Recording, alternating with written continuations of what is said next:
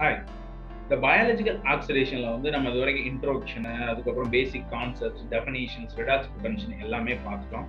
So அதுக்கப்புறமா இருக்கக்கூடிய ஒரு முக்கியமான கான்செப்ட்னா இந்த பயாலஜிக்கல் ஆக்சிடேஷனை கேரி அவுட் பண்ணக்கூடிய என்சைம்ஸ் என்னென்ன, அது எப்படி கேரி அவுட் பண்ணுது அப்படிங்கிறத தான் நம்ம இந்த வீடியோல பார்க்க போறோம். வாங்க, என்னோட பேர் முத்துகிருஷ்ணன். ஓகே,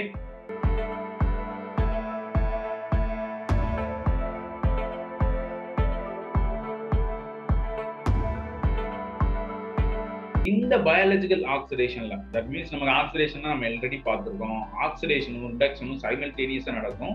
அதனாலே இந்த இதுல இன்வால்வ் ஆகக்கூடிய என்சைம்ஸ் எல்லாத்துக்கும் என்ன பேர் அப்படின்னா, all the enzymes participating for this biological oxidation process, those enzymes is called or considered as otherwise belong to this class. Which class?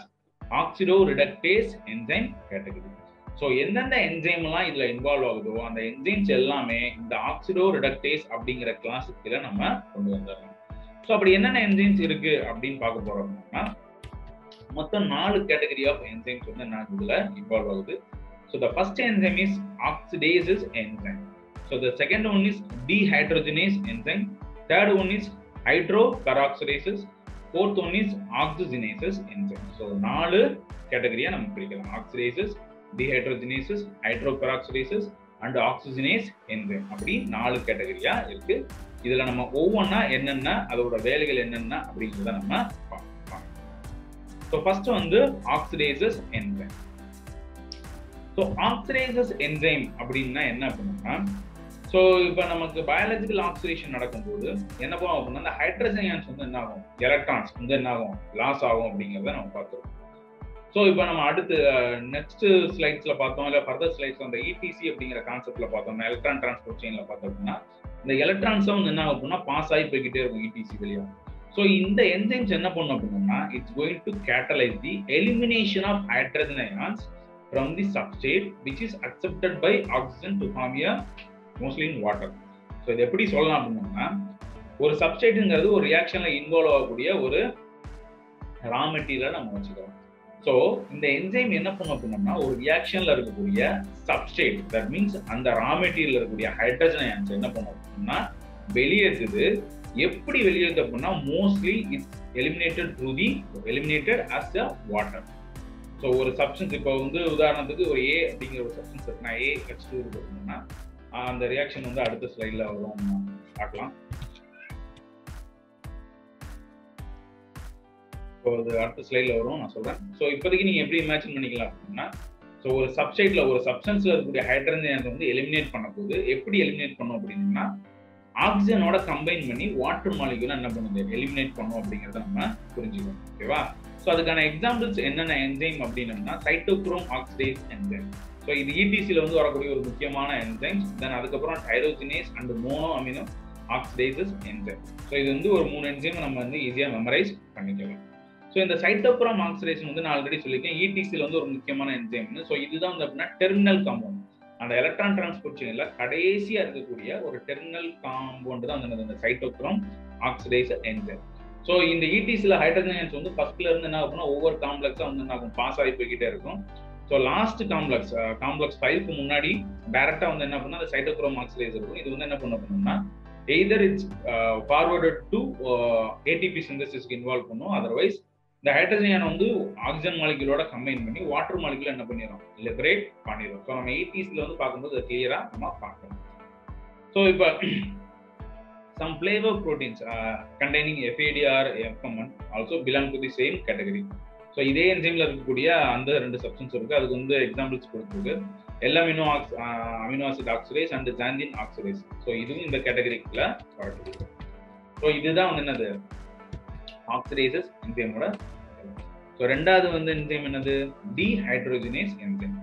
So இப்போ ஆக்சிடேஸ்ல வந்து நம்ம என்ன பார்த்துருக்கோம், ஹைட்ரஜனை வந்து எலிமினேட் பண்ண போகுது, சப்ஸ்ட்ரேட்ல இருந்து அப்படியே எலிமினேட் வாட்டர். ஆனா இந்த டீஹைட்ரோஜனேஸ் என்சைம் என்ன பண்ண போறோம்னா, நீங்க ஏற்கனவே வந்து இந்த சிட்ரிக் ஆசிட் சைக்கிள்ல பயாலஜிக்கலா மற்ற மெட்டபாலிக் ரியாக்ஷன்ல பார்த்துருந்தீங்க அப்படின்னா ரெம் என்சைம்ஸ் வந்து டீஹைட்ரோஜனேஸ் அப்படிங்கிறது வரும். இப்போ ஒரு தடவை போய் நீங்க என்ன பண்ணுங்க, இதை ரீகால் பண்ணி பாருங்க, இதை பார்த்ததுக்கு அப்புறம் உங்களுக்கு புரியும். இந்த டீஹைட்ரோஜனேஸ்ங்கிற என்சைம் என்ன பண்ணும் அப்படின்னா, ஹைட்ரஜன் அயான்ஸை வந்து என்ன பண்ணாது, எலிமினேட் பண்ணாது. அதற்கு பதிலாக என்ன பண்ணும் அப்படின்னா ஒரு சப்ஸ்ட்ரேட்ல இருந்து இன்னொரு சப்ஸ்ட்ரேட்டுக்கு வந்து என்ன பண்ணுவோம், ட்ரான்ஸ்ஃபர் பண்ணுவோம். It's catalyse the reversible transfer of hydrogen from one substrate to another. ஒரு சப்ஸ்ட்ரேட்ல இருந்து ஏங்கிற குரூப்ல இருக்கக்கூடிய ஹைட்ரஜனை தூக்கி பிங்கிற இன்னொரு சப்ஸ்ட்ரேட்டுக்கு வந்து என்ன பண்ணுவோம். இப்போ நீங்க டிசிஏ சைக்கிளோ இல்லாட்டி வந்து கிளைகாலிஸோ இந்த சைக்கிள் எடுத்து பாருங்க, டீஹைட்ரோஜனேஸ் அப்படிங்கிற என்சைம் இருக்கு. அது என்ன பண்ண அப்படின்னா ஒரு குரூப்ல இருந்து இருக்கக்கூடிய ஹைட்ரஜன் இன்னொரு குரூப்புக்கு என்ன பண்ணுவாங்க, மாற்றிக்கும். ஸோ அது மாதிரி வேலையை செய்யக்கூடிய கேட்டகரி என்சைம் தான் அந்த டீஹைட்ரோஜனேஸ் என்சைம். ஸோ ஆனால் இந்த டீஹைட்ரோஜனேஸ் கேட்டகரியில் ரொம்ப நம்பர் ஆஃப் குரூப்ஸஸ் என்ன இருக்கு. ஸோ இது தான் குரூப் இருக்கு. NAD dependent, NADH dependent, NADP, FM and FAD dependent. So இது மாதிரி ஒவ்வொரு கேட்டகரியா இருக்கு. ஒவ்வொரு கேட்டகரியிலேருந்து ஒரு என்சைம் வந்து என்ன பண்ணிக்கலாம், நீங்க வந்து ரெஃபர் பண்ணிக்கோங்க. ஸோ NAD டிபெண்டன்ட் டீஹைட்ரோஜனேஸுக்கு எக்ஸாம்பிள் வந்து ஆல்கஹால் டீஹைட்ரோஜனேஸ் என்சைம். ஸோ இது மாதிரி டீஹைட்ரோஜனேஸ் வரக்கூடிய என்சைம் கேட்டகரி எல்லாமே வந்து என்ன பண்ணணும்னா பயாலஜிக்கல் ஆக்சிடேஷன் இன்வால்வ் ஆகும். ஹைட்ரஜன் ஒரு குரூப்ல இருந்து, தட் மீன்ஸ் ஒரு சப்ஸ்ட்ரேட்ல இருந்து இன்னொரு சப்ஸ்ட்ரேட்டுக்கு மாற்றும் அப்படிங்கிறத மட்டும் நம்ம புரிஞ்சுக்கணும். ஓகேவா? ஸோ தேர்டு ஆக்சிடேஷன் பார்த்தாச்சு. ரெண்டாவது என்ன பார்த்தோம், டீஹைட்ரோஜனேஸ் பார்த்தோம். இப்போ மூணாவது வரக்கூடியது வந்து என்ன அப்படின்னா ஹைட்ரோ பெராக்சிடேஸ் என்சைம். ஸோ இந்த என்சைம் வந்து ரொம்ப ரொம்ப ரொம்ப வைட்டலான என்சைம் நம்ம பாடியில. ஏன் பண்ணோம்னா நமக்கு நார்மலாகவே இந்த பயாலஜிக்கல் ஆக்சிடேஷன் நடக்கும்போதோ இல்லை மற்ற ஆக்சிடேஷன் நடக்கும்போதோ ஹைட்ரஜன் பெராக்சைடு வந்து என்ன ஆகும், நம்ம பாடியில ஃபார்ம் ஆகும். ஸோ அந்த ஹைட்ரஜன் பெராக்சைடு தான் இந்த என்சைமுக்கான சப்ஸ்ட்ரேட்.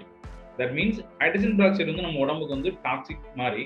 ஸோ அந்த ஹைட்ரஜன் பெராக்சைடு என்சைம் வந்து என்ன பண்ணும் அப்படின்னா இந்த என்சைம் வந்து இட்ஸ் கோயிங் டு ரியாக்ட். இது வந்து என்ன பண்ணும் அப்படின்னா வாட்டர் மாலிகுலாவும் ஆக்சிஜனாவும் என்ன பண்ணிடும், பிரிச்சு விட்டுரும். ஸோ அந்த வேலையை செய்யக்கூடிய என்சைம் தான் வந்து hydro peroxidase enzyme. So harmful effect of hydrogen peroxide is prevented by this hydroperoxidase enzyme. So example peroxidase and catalase enzyme. So antioxidant enzyme இந்த catalase வரும். ஸோ ரொம்ப ரொம்ப முக்கியமான enzymes. ஸோ இப்போ உதாரணத்துக்கு 2 molecule of hydrogen peroxide இருந்துச்சு அப்படின்னா 2 molecule of வாட்டராகவும் தென் ஆக்சிஜனாகவும் என்ன பண்ணிடுறது, கன்வெர்ட் பண்ணிடும். ஸோ அந்த harmful effect hydrogen peroxide harmful effect வந்து என்ன ஆயிரும், நமக்கு வந்து ரிசால்வ் ஆகிடும். ஸோ இப்போ 3 என்சைம் பார்த்துட்டோம். லாஸ்ட் என்சைம் வந்து என்னது, ஆக்சிஜனேஸ் என்சைம். ஸோ இந்த என்சைம் வந்து பார்த்தீங்கன்னா இப்போ நம்ம பார்த்த முதல் 3மே வரும். ஆக்சிஜனேஸ் வந்து என்ன பண்ணும் அப்படின்னா ஹைட்ரஜனை லிபரேட் பண்ணி எக்ஸப்ட் எலிமினேட் பண்ணும். ஒரு குரூப் வந்து அப்படியே மொத்தமாக எலிமினேட் பண்ணிடும், ஆக்சிஜனோட சேர்ந்து வாட்டரா மாற்றிடும். ரெண்டாவது பார்த்த டீஹைட்ரஜனேஸ் வந்து ஒரு குரூப்ல இருந்து இன்னொரு குரூப்புக்கு ஹைட்ரஜனை மாற்றும். மூணாவது பார்த்த ஹைட்ரோபெராக்சிடேஸ் வந்து ஹைட்ரஜன் பெராக்சைடை மட்டும் என்ன பண்ணும், கன்வெர்ட் வாட்டரா மாற்றும் அப்படின்னு பார்த்தோம். இந்த ஆக்சிஜனேஸ் வந்து என்ன பண்ணோம்னா கொஞ்சம் வித்தியாசமானது. The group of enzyme is going to catalyze the direct incorporation of oxygen in substrate molecule. ஒரு ரியாக்ஷன் நடக்கும்போது அந்த சப்ஸ்ட்ரேட் மாலிகுல்ல வந்து ஆக்சிஜனை போய் என்ன பண்ணிரும், இன்செர்ட் பண்ணக்கூடிய வேலையை தான் இந்த ஆக்சிஜனேஸ் செய்யும். ஓகேவா? ஸோ நம்ம இதுக்கு முன்னாடி பார்த்தது எல்லாமே ஹைட்ரஜன். ஸோ இந்த ஆக்சிஜனேஸ் என்சைம் வந்து என்ன பண்ணுது, ஆக்சிஜனை கொண்டு போய் அந்த சப்ஸ்ட்ரேட்டுக்குள்ள என்ன பண்ணிட்டு போய் அட்டாச் பண்ண வைக்கிறது. ஸோ இது வந்து 2 கேட்டகரிஸ் இருக்கு, tie oxygenase and mono oxygenase அப்படிங்கிற மாதிரி 2 பிரிக்கலாம். ஸோ நான் பேரை வச்சே நம்ம சொல்லிடலாம். டைஆக்சிஜனேஸ் means it's going to do with 2 molecule. 2 molecule of ஆக்சிஜனை என்ன பண்ணும், 2 ஆட்டம்ஸ், 2 ஆட்டத்தையும் வந்து என்ன பண்ணா இன்கார்பரேட் பண்ணக்கூடிய கேப்பபிலிட்டி இருக்கக்கூடிய என்சைம்னா டைஆக்சிஜனேஸ் என்சைம். இப்போ it mono oxygenase means only 1 ஆட்டம், ஒரு ஆட்டத்தை மட்டும் என்ன பண்ணுவோம் உள்ள வந்து இப்போ ஆஃப் ஆக்சிஜன், அதாவது ஒரு ஆக்சிஜனை மட்டும் இன்கார்பரேட் பண்ணி சொல்லணும்னா that is mono oxygenase enzyme அப்படின்னு நம்ம சொல்லலாம். ஸோ இந்த கேட்டகரிக்குள்ள வரக்கூடிய ரொம்ப முக்கியமான என்சைம்ஸ் பார்த்தீங்க அப்படின்னா சைட்டோக்ரோம் P450 அப்படின்னு சொல்லக்கூடிய என்சைம். நம்ம சாப்பிடக்கூடிய மருந்துகள்ல பெரும்பாலான மருந்துகள் drugs is மெட்டபலைஸ்ட் by this cytochrome P450 enzymes. ஓகேவா? ஸோ இது வந்து என்ன பண்ணோம்னா biosynthesis of steroid hormone biosynthesis பர்டிகுலராக வந்து கொலஸ்ட்ரால் பயோசிந்தசிஸ்க்கும் இன்வால்வ் ஆகும் அப்படிங்கிறதுக்கான எக்ஸாம்பிள்ஸ் கொடுத்துருக்கு. ஸோ இப்போ இதுதான் பாருங்க சிம்பிள் ரெப்ரசன்டேஷன். ஸோ இப்போ RH அப்படிங்கிறது ஒரு சப்ஸ்ட்ரேட். இந்த சப்ஸ்ட்ரேட்ல வந்து ஆக்சிஜன் மாலிகுல் என்ன பண்ணுது, போய் இன்கார்பரேட் பண்ணுது. ஸோ ஆக்சிஜன் மாலிகுல் இருக்கு, இந்த என்சைம் வந்து என்ன பண்ணுது, NADPH மூலமா என்ன பண்ணுது அப்படின்னா இட்ஸ் கோயிங் டு ஆக்சிடைஸ் ஆகும்போது வாட்டர் மாலிகுலா லிபரேட் ஆகுது. அதே நேரத்தில் ஒரு மாலிகுல் ஆஃப் ஆக்சிஜன் வந்து என்ன ஆகுது, இந்த சப்ஸ்ட்ரேட்டோட போய் அட்டாச் ஆகுது. ஸோ அந்த வேலையை செய்யக்கூடிய என்சைம் தான் இந்த ஆக்சிஜனேஸ் என்சைம். ஓகேவா? ஸோ இதுதான் 4வது என்சைம். ஓகேவா? இப்போ நம்ம அந்த 4 என்சைம்ஸை பற்றியும் பார்த்தோம். ஃபர்ஸ்ட் வந்து என்னது, ஆக்சிடேஸ் என்சைம். ஸோ இது வந்து என்ன பண்ணும், ஹைட்ரஜன் அயன்ஸ் வந்து டோட்டலாக குரூப்ல இருந்து எலிமினேட் பண்ணிடும், வாட்டர் மாலிகுலா எலிமினேட் பண்ணும். ரெண்டாவது பார்த்தது வந்து டீஹைட்ரோஜனேஸ் என்சைம். ஒரு சப்ஸ்ட்ரேட்ல இருக்கக்கூடிய ஹைட்ரஜன் இன்னொரு சப்ஸ்ட்ரேட்டுக்கு கன்வெர்ட் பண்ணும் அப்படிங்கறத பார்ப்போம். அடுத்த என்சைம் வந்து என்னது? ஹைட்ரோபெராக்சிடேஸ். நம்ம உடம்புல ஃபார்ம் ஆகக்கூடிய ஹைட்ரஜன் பெராக்சைடை மட்டும் ரிமூவ் பண்ணி, அதாவது ஹார்ம்ஃபுல் எஃபெக்டை ரிமூவ் பண்ணி வாட்டர் மாலிகுலா கன்வெர்ட் பண்ணக்கூடிய பண்ணும் அப்படின்னு பார்த்தோம். நாலாவது வந்து ஆக்சிஜனேஸ் என்சைம். இது பேர்லயே வந்துருச்சு.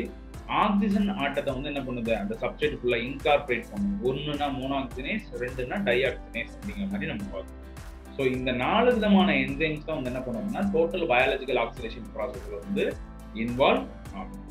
ஸோ இவ்வளவுதான் இந்த என்சைம்ஸ் தான் வந்து என்ன பண்ணிருக்கோம் நம்ம இந்த சாப்டர்ல. That means enzyme involve in biological ஆக்சிடேஷன்ல நம்ம பார்த்துருக்கோம். ஸோ நெக்ஸ்ட் இதுல அடுத்த ஒரு பாட்டை நம்ம பார்க்கலாம். ஓகே.